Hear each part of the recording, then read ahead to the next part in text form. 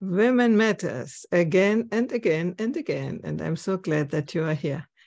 We are in March 23, and we want to talk about change.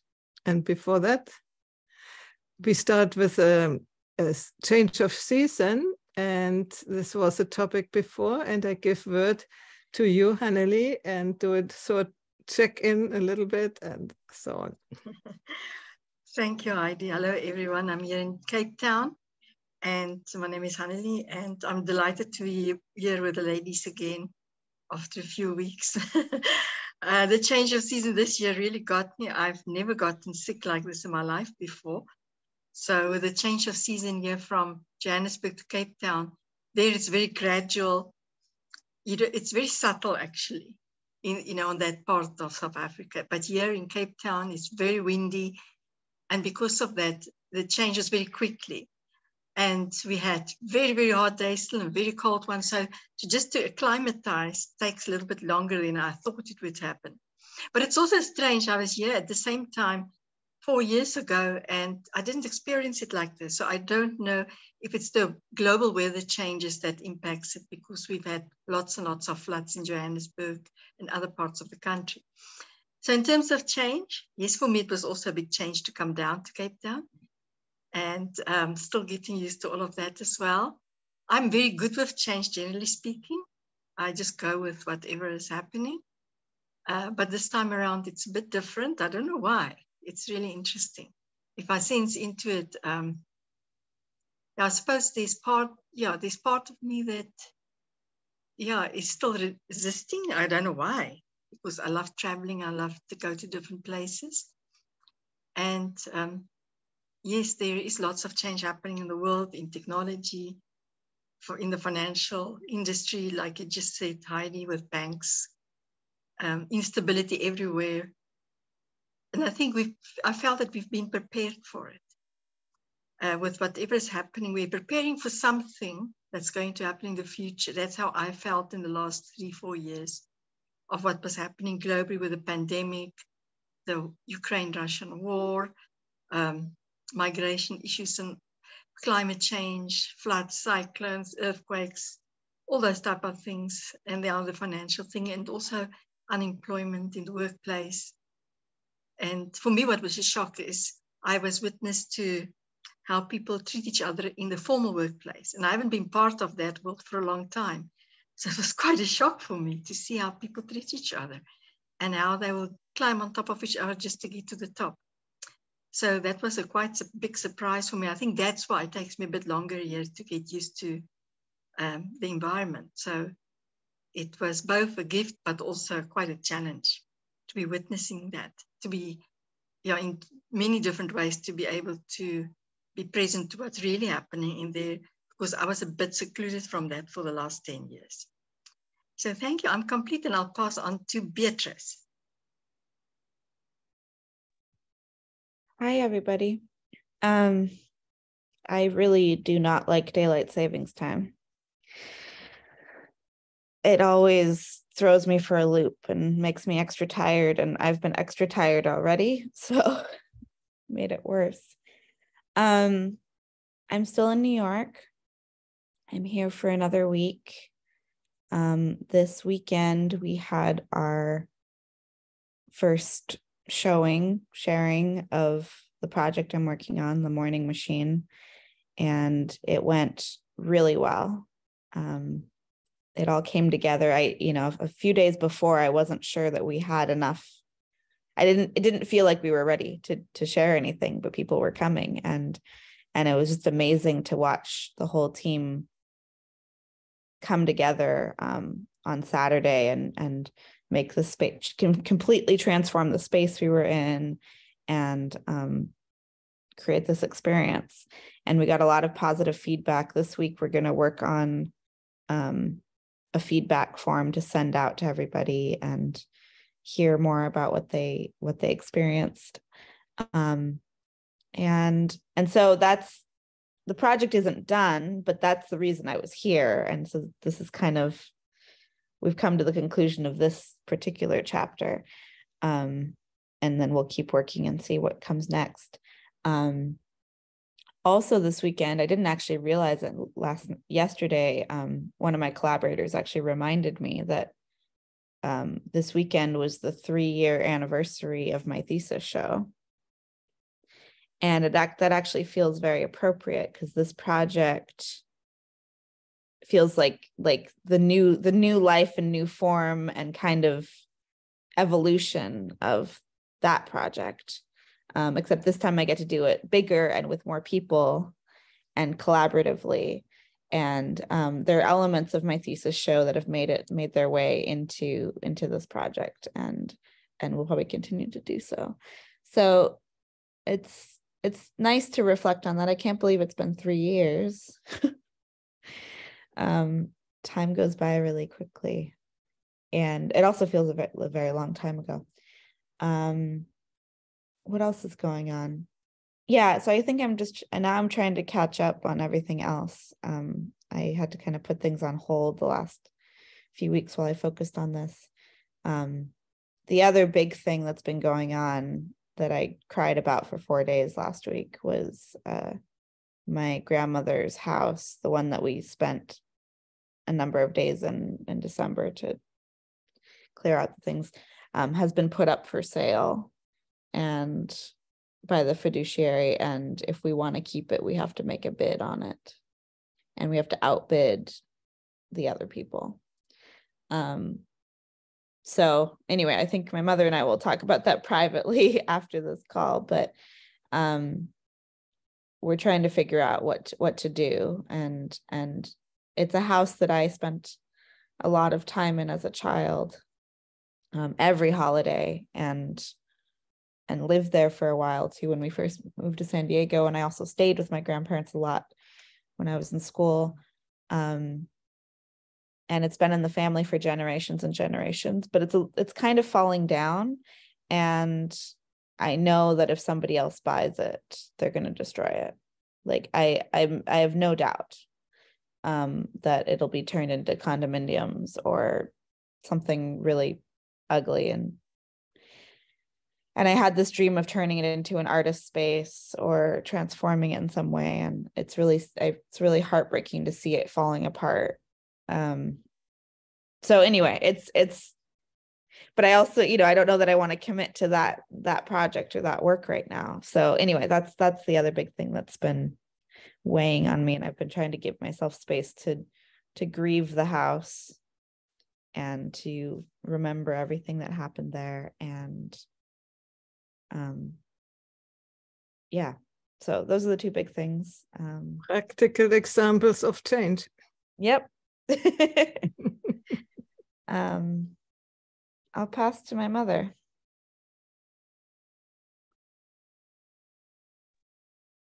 Thank you. Yeah, a lot of change. A sort of a symbol of change was that last week, one of my favorite people in the world died. It was not a surprise because he was 91 years old, but it was also a surprise because he seemed immortal. He was an Italian Barnabite priest from Milano who was sent by his superiors to the United States when he was, I think, just after he was ordained. So he spent most of his life here, and the last part of it, he was various places in the United States, but the last decades were here in San Diego at the Italian National Parish. And he embodied everything that's fabulous about the Italians. I'm sure you know what I mean, Heidi. And he was just wonderful. And I mean, really wonderful. People were talking at the funeral reception for the funeral that people who knew him really well, that they think he's going to be made a saint, but it doesn't matter. I mean, he was a saint to everybody that he met. He was just totally full of love, and he was very fierce, but also incredibly loving, and even to strangers. He had this beautiful, beautiful nature. And it was interesting because it had been a number of years since I had spent time with a body in an open coffin, because that's not the fashion anymore. Most services are memorial services, and at most there's an urn with the ashes, but sometimes there's nothing. Anyway, I don't know. I'm still sort of in that space. Is this space of total peace and total rest and this kind of beauty. I don't know. It was anyway. I won't talk anymore about it. But that for me is sort of the overarching thing that's happened recently. And I'm going to dedicate my concert tomorrow night to him. I asked if I could play at the church. I had always promised to play a concert for him, and but it never worked out. And so, and I even tried to play at the funeral, and they wouldn't let me. And anyway, I've been in a rage all morning because they refused to tell, the people in the church refused to tell the parishioners that I'm dedicating my concert to him tomorrow night. Which I think is very unfair, but anyway, it doesn't matter. But I mean, if change is the topic, I think I'm in a position to think about a lot of change in the world. I mean, the big thing that it fits right into my Buddhist studies, but I'll talk about that later. So, but that's my check-in. It sort of took over my whole week, even more than my concert last week. So that's my check-in. I will pass to Monia. Yeah, the weather in Vienna we had lots of wind, storm. It's still snowing in the west and melting right away. And the birds and the squirrels on our balcony are just greedy. Whenever I put something out, nuts, they are there right away and just vacuum it off. So maybe it's getting colder again, I don't know. The topic of change, well, in my age, actually you don't like change. Houses are torn down just 2 streets from our house. Shops are closed. Many shops are closed. And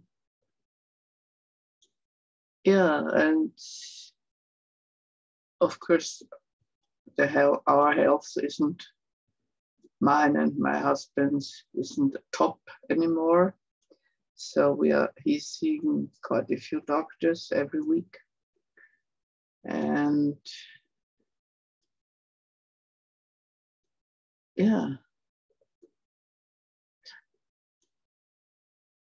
I had a very clear dream last night. And there was one sentence in English because I read a lot of English fantasy books right now. And the sentence is, compassion is the key. So I Googled it, and there are already books about that. That compassion is the key for self-love and love of others.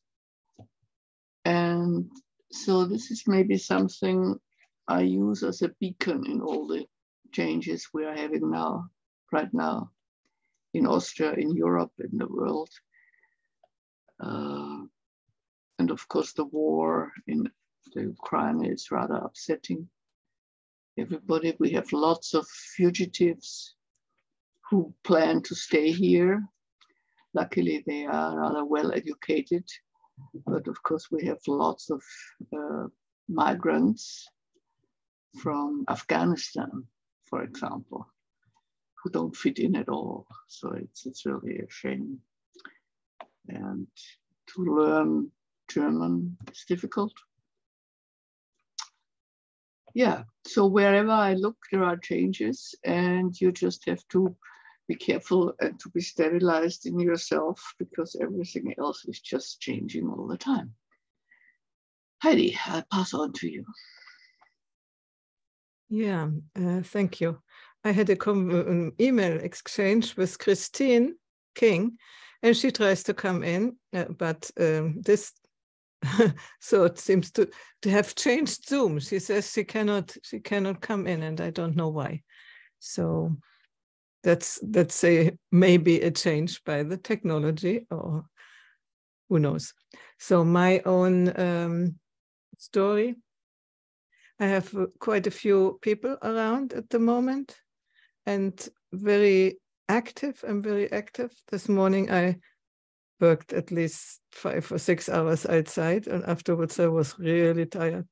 You know, mowing the lawn and painting, and then I also cut roses and all these little things which need to be done. But I feel quite energized by doing this work, and also because there's a friend here, and she is really busy helping me, and also her husband.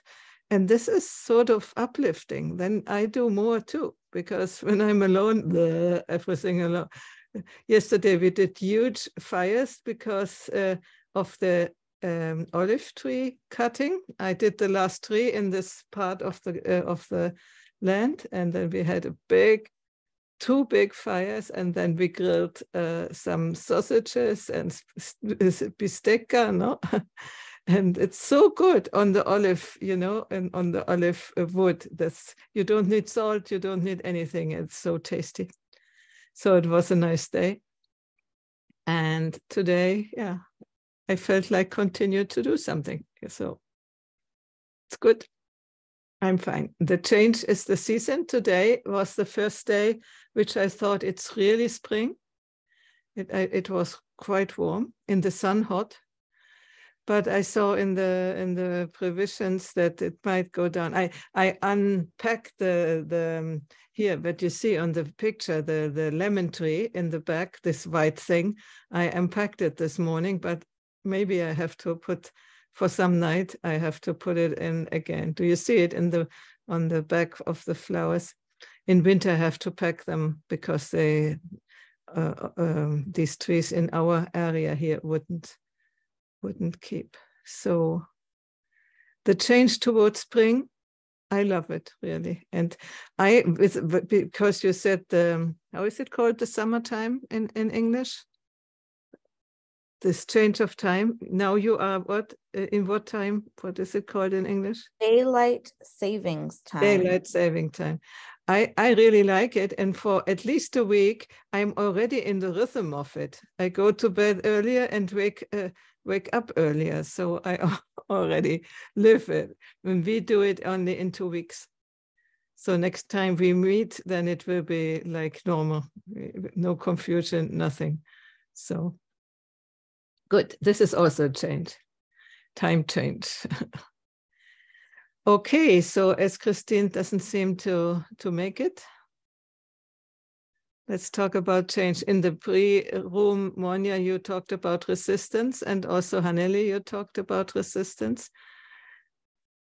I think, yeah, every new thing has this component, no, of a little, but it's also good, isn't it good to be careful and not to just jump in from the cliff, let's say, no? I open it to you, whatever considerations you have. Yeah, thank you, Heidi. Yeah, we don't have daylight savings time. So for us, there's no change of it. We just need to align ourselves with the rest of the world. So ourselves, it stays the same. So it's wonderful. So it's always been very interesting for us, this change. But you remind me now of a few years back, a friend of mine from Austria was going to come to South Africa in September. So it would be in your autumn and our spring. And literally a week before he was supposed to fly, already had his ticket, everything was booked. I arranged lots of workshops for us. But a week before he came, he said he can't do it anymore, because he realized that for him to make that switch in his mind, to come back from your summer to suddenly spring again, where it would be autumn in Europe, he was going to struggle. He said his mind would stop him. So what it leads me to is that our mind sometimes, I think, is the resistor, not so much the body necessarily. It's our perceptions. And I was obviously devastated at the time, because we would have go and see how the whales, because in that time of the year, the whales come close to the beach, and it's just beautiful to watch the whales. And we had tickets booked to go to a whale festival. But I did understand why I was resistant. And from a body perspective, when we do embodiment work, the word resistance, we break it down, it's in English, I stance. So I must show up in a different stance, in a different position. And then the body resists beyond even the mind. The body keeps us back, holds us back. And a lot of the time people are able to do a paradigm shift, so the way they think about something, a mindset, but the body then feels unsafe. It's not used to that situation, so it will resist. And that's why we need to work on a body, mind, heart connection level when we deal with change, and not just trying to do a paradigm shift, but also a sense shift, that the body can feel comfortable with this new idea and get used to it. And we see it many, many times in many parts of business, communities, and the like. So most beautiful views of something, they want to embrace change, but then it's like one part holds them back. And in my experience, mostly then the body, because we haven't really attended to that part at all. We never learned really to embrace change on that level. But it's actually natural for us, because from a child, we develop all the time, our bodies change. And yes, it's not always easy, especially into, when we're like 10, 11, 12 years old, for the body to adapt to these new ways. But we've gone through it, so it's not new to our bodies to change. And as we grow older, the body changes as well. So it's, for me, the entry point is always the mind, to work on the mind. And why is the mind resistant? But so thank you for bringing that up. I'm complete for now.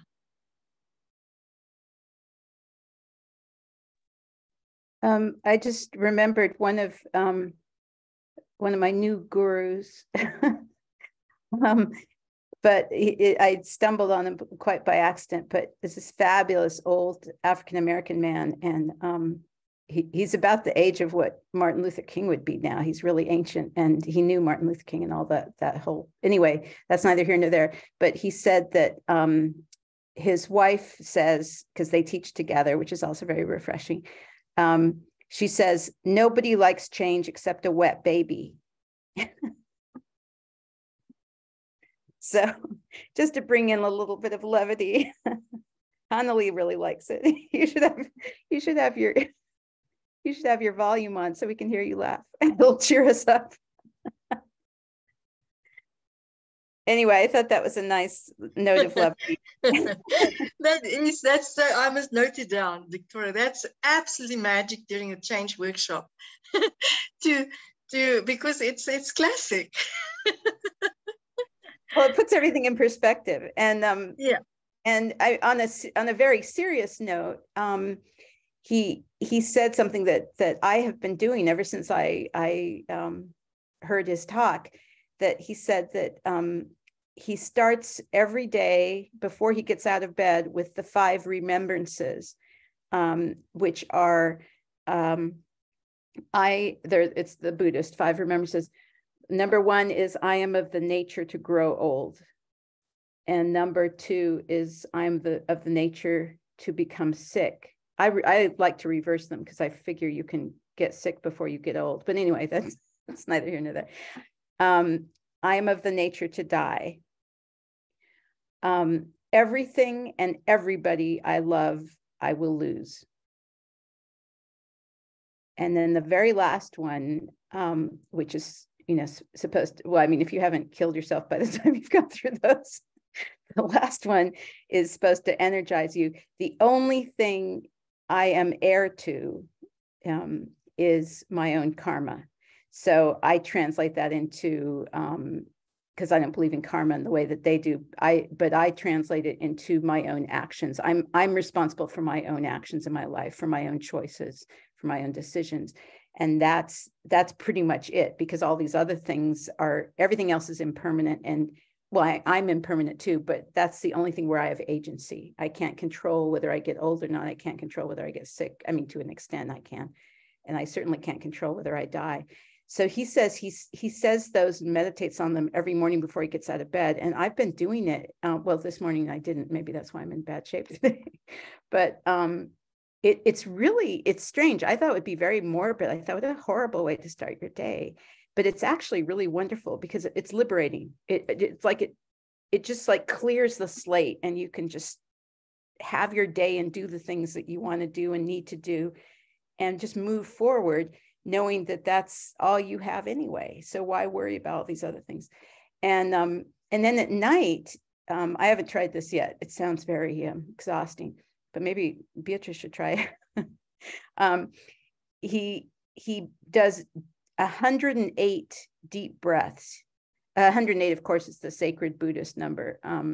And so he counts 108. And if he's still awake, which he said he usually isn't, then he'll start another set going backwards. But I don't know if he has insomnia or what. But anyway, I haven't tried that yet. But I love the 5 remembrances. So I just wanted to share that because I don't know. Ever since I heard him say that, it's changed my perspective in a kind of a real way. It's not just intellectual.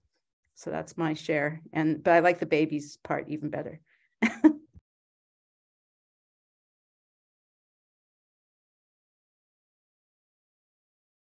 I think even the wet baby sometimes resists.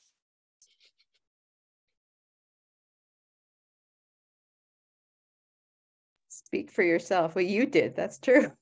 You would keep your diaper even if you had it for the rest of your life. You were very resistant.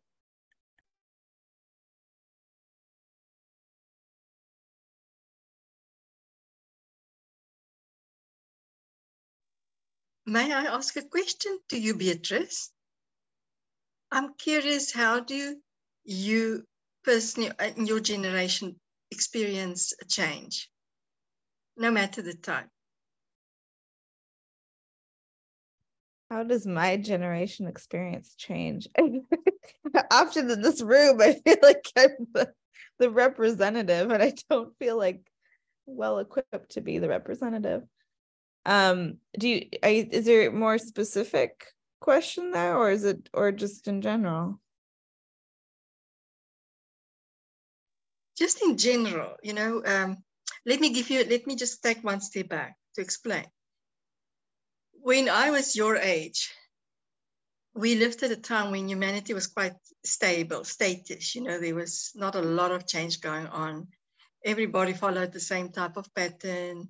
There was not really disruptions like we're experiencing currently in the world. And obviously that impact on older people then who've been here longer, let me rather say that, on how they perceive change. So you get a lot of resistance, usually with older people.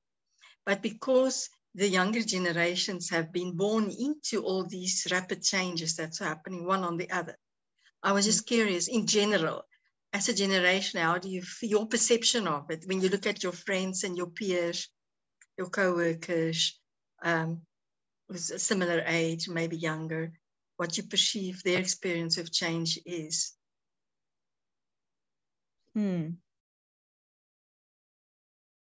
That's interesting. I mean, I still perceive resistance, but there's also a kind of freedom.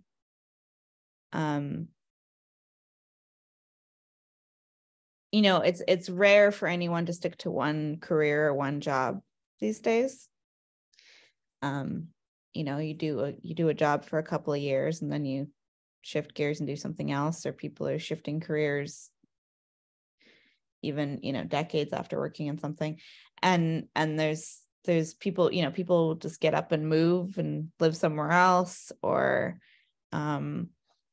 there's discoveries of identity or kind of unraveling maybe self-perception and kind of figuring out how you actually want to be in the world, or what actually makes the most sense to you.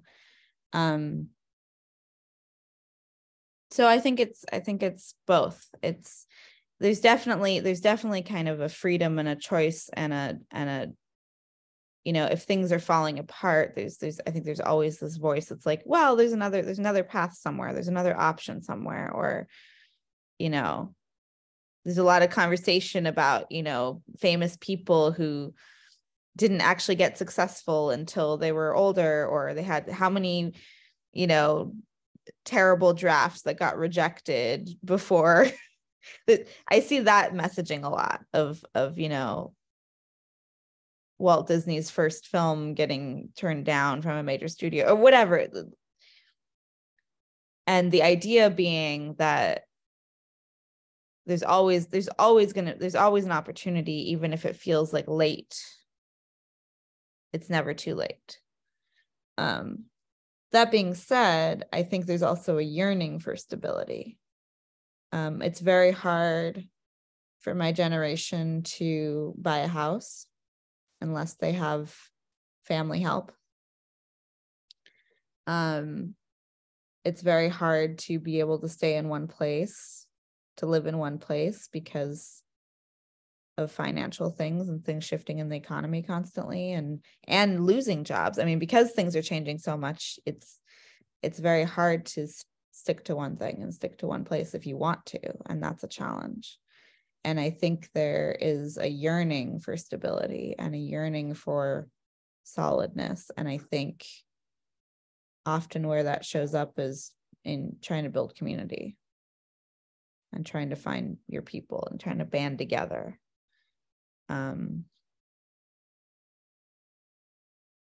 So they're still resistant. Nobody likes change. But I can't, I mean, obviously I don't know what the experience is like to be in a different generation. And I hadn't thought of that, you know, we've grown up and are continuing to grow up in a world that is shifting constantly. And I haven't really thought about that, but it's true. And it certainly colors the experience. I mean, it's also kind of exhausting, to be honest, you know, and fun. I think it depends on where you are and what you're doing, but it really has this kind of, I was going to say duality, but it's more than duality. It really has a spectrum of experience.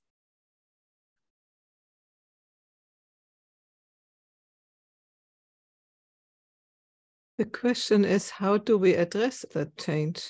Resistance, normally you lose a lot of energy, a lot of you know. But can you be in a change process without resistance? And how would you, if you initially had resistance, how would you give it up? I mean, do you have any experiences in this, or any tips or any something? Well, what I have been wondering since the last speech of our federal chancellor about the future of Austria, and he said, not every progress is good or is a successful step, but to step back or to have a setback is never felt as a positive development. So we have been, at least my generation, always has equalized change with progress. Things are getting faster, better, easier to be handled. And now all of a sudden people said, well, we don't have to grow, and industry doesn't have to grow all the time. So maybe we can just do less, buy less, do less shopping. And of course, now that people have no job, as Beatrice mention it, and it's also the younger generation who is looking for jobs. That's a kind of change that's not felt, that is positive from the beginning. My generation had so many changes, starting with even the telephone, what the telephone is like. I mean, it's just, I remember when we had one apparatus on the wall, it was a box, and you just had a quarter of the whole. So you shared it with 3 other people. And you could hear that when somebody else called, you get tatak, tatak, tatak, and then you could call, or you could call. But nobody really found that we were just great that we had a telephone at all. And I got one of these funny what changed in our lives, and we had change all the time.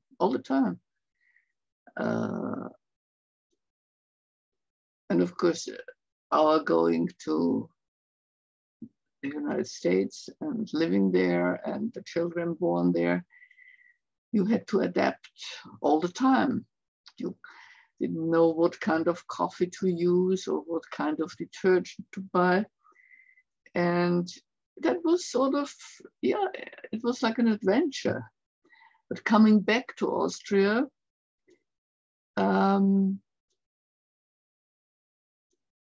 there was, as Beatrice said, there was a lot more of stability, and you could rely on things. And what it's now, it's you sort of have a feeling that you can't rely on anything anymore, because tomorrow it will be different.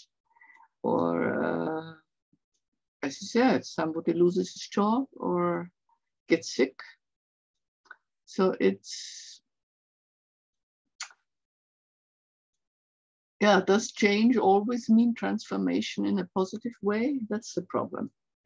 Or that's the challenge. Let's put it like this, positively. That's the challenge. Is change equal transformation? Or can you just avoid transformation and change? You can't. Whenever you change, you are different. So it's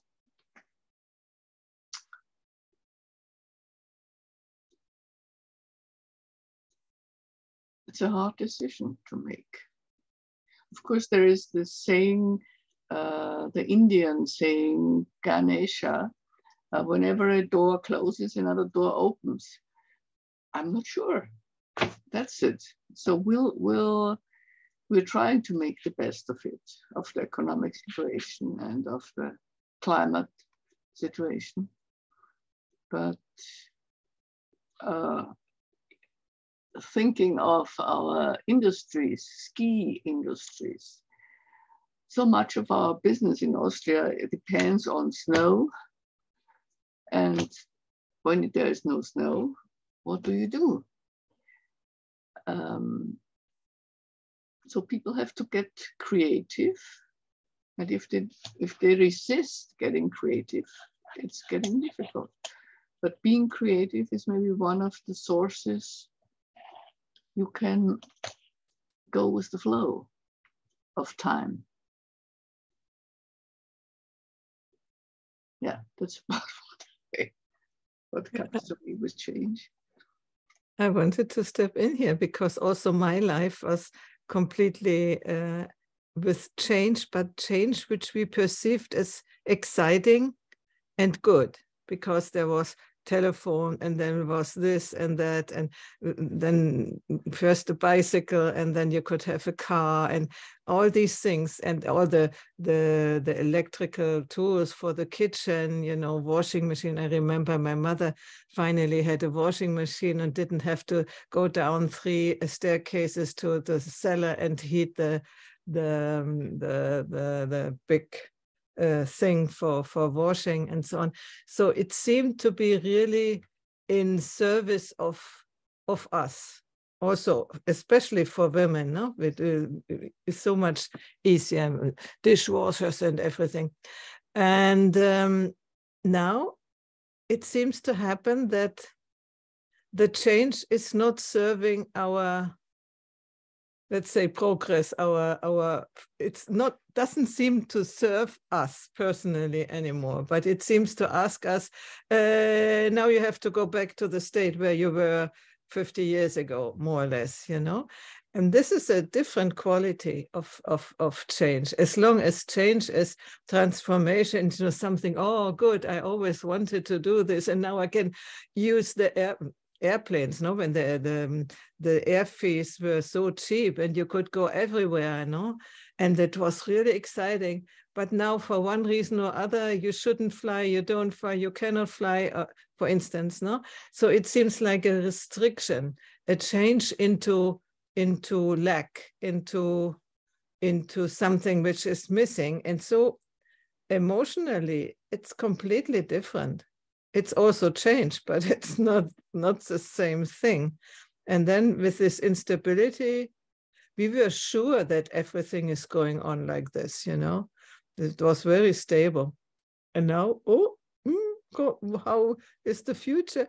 Even, you know, we thought the war has gone. We never would have any war again, and at least not nearby. And now you think, oops, maybe, you cannot know. So this sort of change is psychologically heavy, in my opinion. So how can we deal with it? Simple. I'm going to step back onto my preaching box. No, I think it's great the way you portrayed it, Heidi, because it makes it very, very clear. And also what Monia said, that I think it's clear that if you put your trust and your reliance on material things, or not necessarily material in the sense of like consumerism, but just material in the sense of all that implies in terms of your physical life, then you're bound to have to adjust constantly to changes, because things are and things are moving more and more rapidly all the time. I mean, I have friends that were wizards on the internet, and now they're totally lost because nothing that they know how to do is valid anymore. And every time you buy something, everything's planned now with planned obsolescence. So you buy a phone that you can plug in with a certain kind of a cable, and within a year it's obsolete because they want you to buy a new phone, not just the cable, the new cable. And everything's designed now to be moving faster and faster and changing faster. And so I think that's why, like, for me, these 5 remembrances have been such a gift, because it's like it raises you out of this total chaos and turmoil, and where everything's coming at you all the time and everything's changing and happening. And you're in this, and I guess that's what I experienced looking at this, the body of this priest, this incredible sense of like they're in this other sphere, however you conceive of it, whether it's, you know, overtly spiritual or just philosophical, or even if it's nothingness, you know, I mean, the classical Buddhists don't even believe in afterlife or anything. There's just all a void. But whatever it is, it's this sense that you're not just being pushed and pulled all the time. And I think when in Monia, your dream, the compassion is the key. I think that's also true. Because if we're down here on our level where we do have influence and we can be responsible for every move we make, if we make compassion the key, then these little tiny interactions are significant. And we see that every minute of our lives we can make a difference if we want to, just to wave to a neighbor or send an email or pick up the phone or pet an animal. It's like or doing the gardening. I did some gardening yesterday, and I thought, what a fantastic thing that I can help these poor little plants live. You know, their life or death is I'm responsible for it. I mean, it's too bad I don't have a gardener, because I think they do better. But this sense that, you know, you can even have compassion, you know, and that's the other thing that I like about Buddhism. Like, all of a sudden I'm not killing flies anymore. I'm like getting very creative, like creativity, figuring out how to get the fly out of the house without killing it. So, but it's funny, it sounds ridiculous. And in the beginning, when I started all this, I thought that these people were silly, that were so into, like, you know, don't step on the insect, you know, but now I see the value in it just for us, even selfishly, even apart from like the value for the insects and the plants and the animals. It makes us feel more connected, and it makes us feel like our lives are not in vain. And then all the change can happen in the world, but on our little micro level, on our little tiny piece of turf on the planet, we're making a difference, even if it's only in minuscule increments. And I think that, to me, that's what is keeping me sane right now. Well, we have a standard saying, my husband and I: any mosquito that comes into our apartment will have a very fast reincarnation, and hopefully for the better. Well, the Dalai Lama has a great line. He said, if you feel that because people say, well, what can I do to help the world, the climate change and all the political stuff and the wars? And the Dalai Lama says, if you think that being small means that you're powerless, he said, spend one night in a room with a mosquito and you'll change your mind. So that and the wet baby are my takeaways.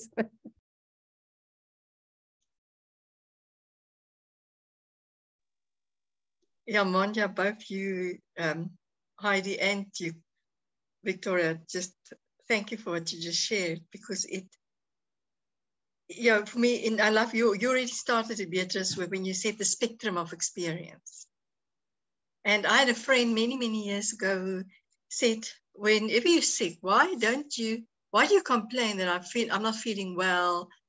Why are you getting depressed? And like, why can't you just have fun while you're sick? Why can't you just see it for what it is? And because your soul was so brave to choose this experience as well, because of the richness of life, to experience all the spectrum of experiences, then your whole perception of change would change as well. Because but this is new. What is this? And there's a Ben Zandler. I just think of him now as well. You know, in Victoria, he was directing the Boston Philharmonic Orchestra. He was in South Africa many years ago, and I had the opportunity to see him. And one thing that he said is, something strange is happening that's unsettling. Just say, oh, that's fascinating. Because just by saying something like that, you distance yourself from it. So you don't have any emotional investment in it at first. So you can look at it from a distance. And in my experience, when we resist, for example, we go into the experience and our awareness goes out of our body, away from us, to whatever is happening. So maybe, like, let's take now the banks in the US closing down. Looking at it from a distance, there's discernment possible, which both contains wisdom and compassion, but it's not having this emotional investment in it. So you're just looking at it. And in that way, the moment you create distance between yourself and whatever is happening, you can look at it with fresh perspectives. And then you can even then challenge yourself to play with it, to see what will happen if I look at it this way. What maybe if I look at it that way? Maybe if I put on that person's shoes and stand in their shoes, what would they experience? So both enrich your life, but it's also cognitive dissonance, because you can hold all these experiences at once. And Beatrice, you brought up the word identification.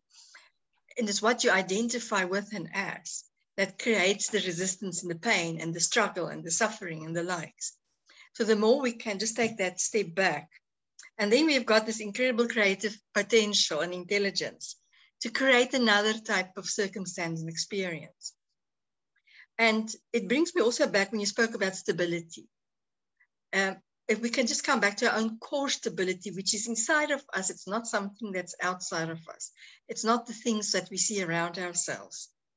And when we play with people, we assist them to experience on all 4 or 5 levels: physical, emotional, spiritual, mental, and physical. So in the body as well. And when you experience your core stability on all those levels, then there can be an earthquake around you and you'll be able to stay centered. It doesn't say that you won't go into fear because we're all human, but you will become less and less reactive to whatever is happening around yourself. And in that sense, then you contribute to a better place in the world, because your present moment awareness is now here within you, connected to your own core, and you can then share love or understanding or peace or whatever is needed in a specific situation for everyone around you and for yourself. And that's really powerful to play with these 2 things: your own core stability and then your creative potential. Because then our minds love that, to exercise that creative potential of what else is possible. Just by asking questions, it's just a simple doorway that opens. And then we feel it also in all these other levels of, I can just come back to this equilibrium within me, because it's not affected by what's going on in the world, but that doesn't mean I can't be compassionate. But then we don't get into a state of empathic overload, because that's also not good. That will drain us. That will immediately drain us, and that's not good either. Then we have no service to anyone, neither to ourselves.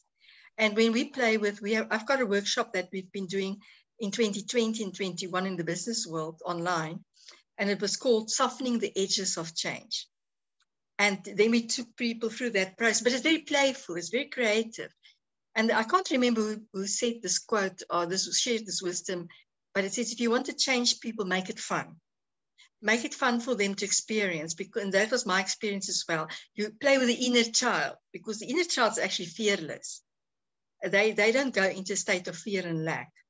And when you can just reconnect with that inner child, you look at the world in a very different way. If you just think children are completely fearless when they start exploring the world and seeing what's going on around them. And then we don't give ourselves over to fear and to lack and the likes.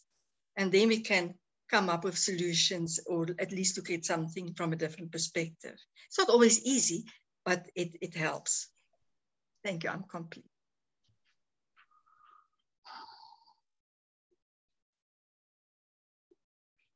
Monia, did you have something you wanted to say? Oh, no. Okay. You're unmuted. I wasn't sure. I have a couple of responses. One, actually both from this morning machine project I've been working on.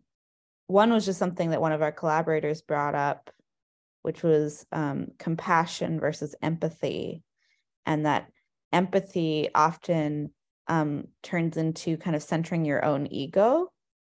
And now you're in the thing, and then you're actually maybe not helping the other person. But compassion keeps that like fluid pathway of connecting and caring. And so she was advocating for us, using the word compassion rather than empathy for what we were trying to do. And that was really interesting to me. So that, what you said, reminded me of that. The other thing, I'm just going to share a part of what we're doing. So in Morning Machine, what we're doing is it's one big experience, but also there's a collection of little experiences. We're calling them machines. And the idea of machine is as apparatus, that it takes input, transforms it into output. And so there are these interactive experiences, and they're kind of all scattered around the space, and you can kind of choose at your will. And one of our machines we call Clowns and Coffins.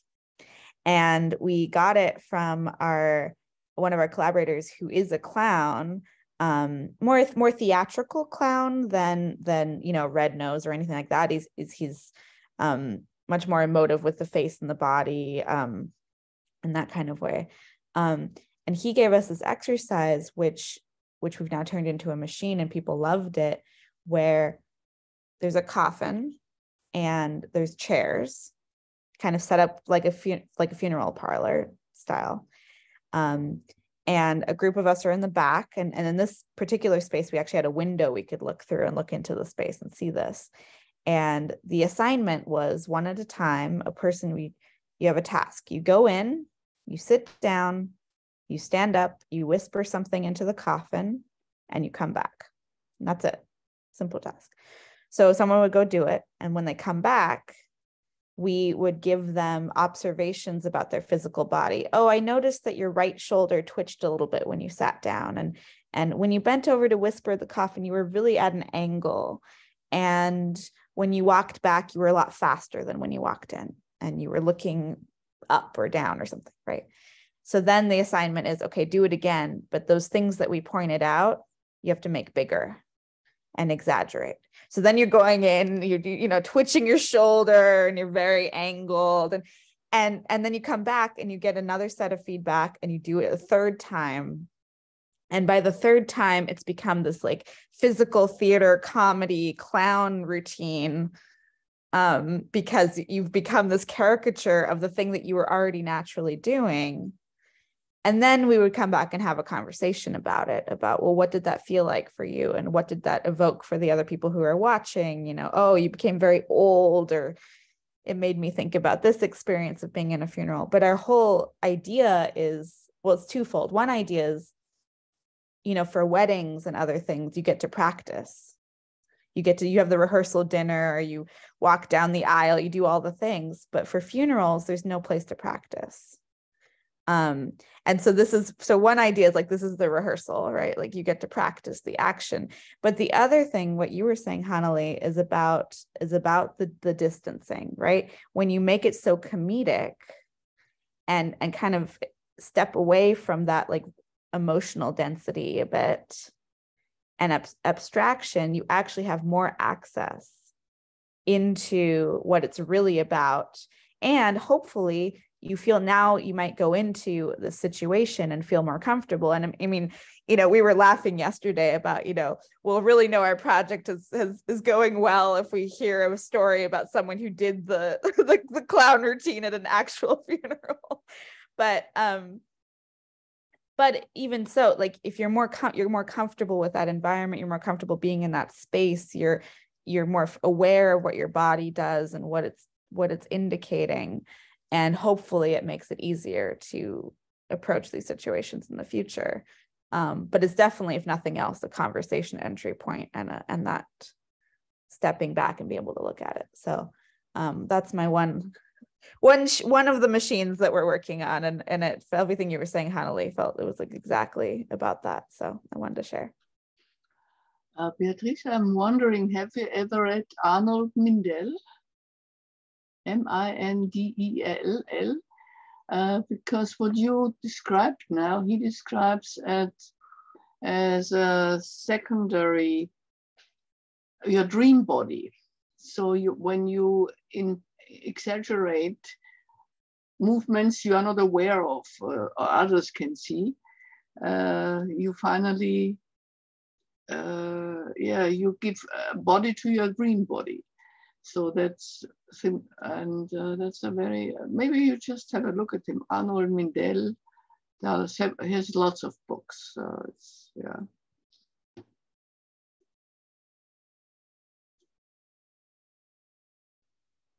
I just looked him up, and it's interesting because my therapist, I asked her once because she has such a strange way of doing therapy, and I said, what is your modality? Because it's nothing I'm familiar with from the past, not cognitive behavioral or any dialectical or whatever. And she said it's process-oriented psychology. And just now I looked up Arnold Mindell, and that's his thing. So I'm gonna definitely look into that. We did it some time. It's a totally different approach to the convention. Mm-hmm. Girls, ladies, I have to leave. Start with the checkout. So I'm looking forward to, well, what's the opposite of change? Static? Stability. Stability? No. You mean like stagnation? Homeostasis. Homeostasis. Oh, that sounds terrible. Maybe we just try to imagine what would happen if there was no change for our next topic. Mm-hmm. And then we will be very glad that there is change, I guess. Okay, thank you. It was a pleasure. To whom do you give? To who do you give to the checkout to? I pass it on to you, Heidi. Oh, okay, I check out before everybody else, and I still feel like needing to be the last. So I'm the second today.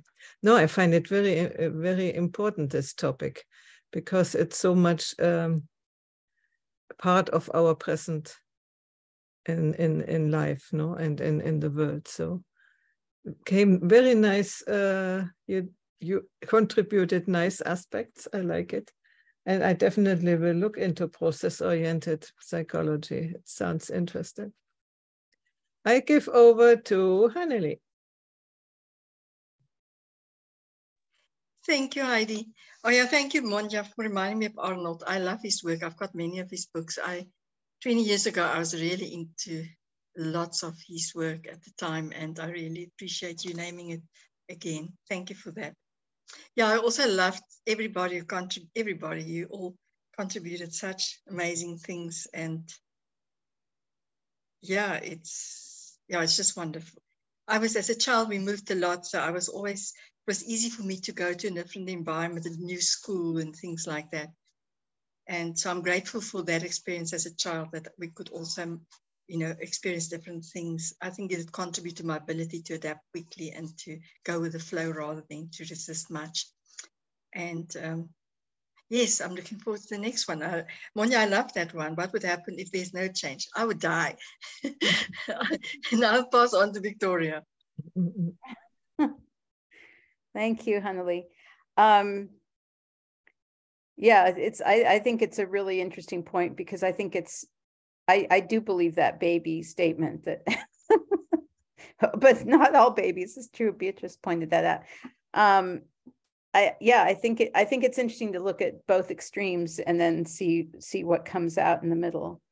But I really enjoyed all the things. I appreciate all the things that were shared today, because it's all fitting into my big Weltanschauung that I'm working on. I don't know why I'm doing it, but there's some kind of, I'm being driven in some direction. So we'll see what happens, but I look forward to next time. Thank you. I'll pass to Beatrice. Thank you. It's always a delight. I really love this group. I'm so glad to be a part of it. And yeah, I can't wait to see what we come up with next time. I'll be in Portland then. So it's talking about change. Got a lot of change of environment lately. Yeah. So thank you. Looking forward to seeing you all next time. Bye-bye. Thank you. Bye. Bye-bye.